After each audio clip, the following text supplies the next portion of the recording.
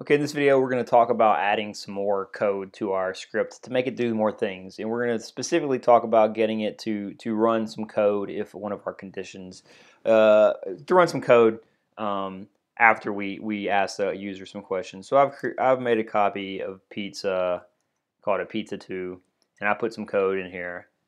So basically, if I want to know what the user's favorite topping is, so I'm going to ask the user the initial question. I went ahead and implemented my lowercase comparisons because that seemed like a more sophisticated solution that would give me better results in the pizza script. So I'm going to ask them, what's your favorite topping? I'm going to read the topping. I'm going to get it in lowercase, and then I'm going to compare it to some known toppings. So I'm going to say, hey, if you like pepperoni, I like that. Pineapple, yeah. Vegetables, yuck. Canadian bacon. And then down here I have an else to say, that sounds terrible on pizza. So let's go ahead and run this and see if it works. So pizza 2, do you like pizza? Yes. What is your favorite topping? Pepperoni. That's my favorite too. Do you like pizza? Capital yes. What's your favorite topping? Vegetables. Did I spell out vegetables? Yuck. Yeah. And then finally, we'll go ahead and exercise. Do you like pizza? What's your favorite topping? Water. Everybody loves the water pizza. Okay, that sounds terrible on pizza. So the script seems to be working properly based on the input I've exercised, but what happens if I don't like pizza? Do you like pizza? No. You don't like pizza, we can no longer be friends. What is your favorite topping? What?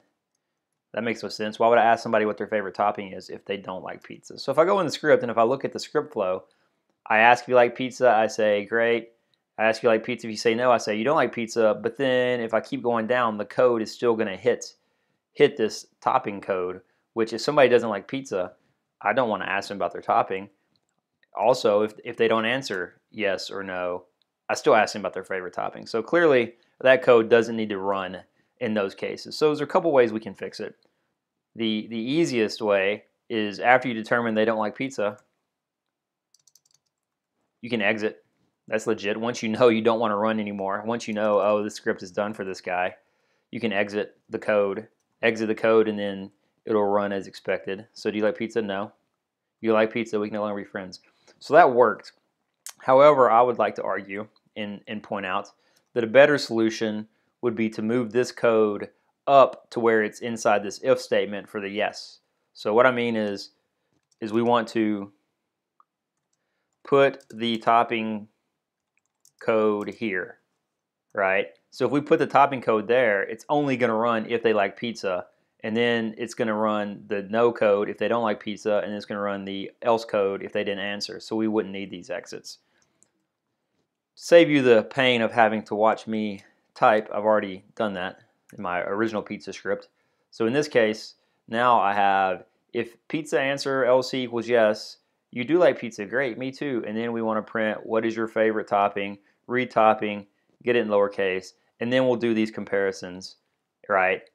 And this is only going to happen if they like pizza. So if we look at our block of code, this block of code runs if they like pizza. This block of code runs if they don't like pizza. And this block of code runs if they didn't answer yes or no. So I would like to recommend that this is a better way to do it because your code for if they like pizza is right after you find out if they like pizza. If you're writing a big script and you have your code all moved around in weird places, then it wouldn't work the way I originally had it too well. And there might be times when we want to keep the code running after we get done with this part of the code. After, for example, maybe we want to enhance our code to ask if they like steak after we get done finding about their pizza choices. If we want to find out about steak after we find out about pizza, we can't put an exit here because we still want the rest of the code to run, even if they don't like pizza. So let's go exercise this because there's a couple other things I want to point out at this point. So if we do pizza, do you like pizza? Yes. What's your favorite topping? Pepperoni. That's my favorite too. Do you like pizza? No. It exits as expected. Do you like pizza? You didn't answer yes or no. Exits as expected. Do you like pizza? Yes. Water. That sounds terrible on pizza. So a couple other things we'll add to enhance the script a little bit. One, we'll go ahead and use our variable down here, right? So we can make it more personalized. We can use dollar topping instead of that. So we can make, say, dollar topping LC. Sounds terrible on pizza. So now if we go run the script, yes, water. Now it actually tells us something that we put in, which makes it work a little better, or a better user experience, I guess I'll say. And then another thing we're going to do is there's something I left out intentionally on purpose so that we could cover it later after you've already kind of touched on the comparisons a little bit, and that is what happens if we have white space in our answer. So do you like pizza? Yes. What's your favorite topping? One of my toppings was Canadian bacon, right? And if we look, we get an error that says too many arguments, right? And the reason we get that error is because we did not protect our variables. And what do I mean by protect our variables? In our comparisons, we did not enclose our variables in double quotes. We almost I screwed that up. We almost always want our variables to be inside double quotes. Double quotes protects white space from protects the variable from white space. If you have white space in there, it gets protected from the shell, so it actually works properly. And it also protects if we don't enter anything. So, for example, here I'm not going to save that change at this point. So if I run it again and I don't answer anything, right? Having a code that generates errors is not a good solution. So we'll go ahead and put some double quotes in there. We'll put some double quotes in. We'll just do the main question first to see that we can fix it by protecting our variables from the shell with double quotes. So now if I don't, oh yeah, I need to, is that going to work?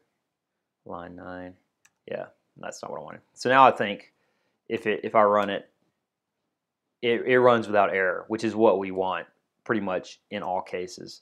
So I'm going to go down here. We want to do this all the time. We always want to protect our variables with double quotes. So I'll go ahead and fix them all. Which, even though I said I didn't want you guys watching me type, you can watch me type a little bit.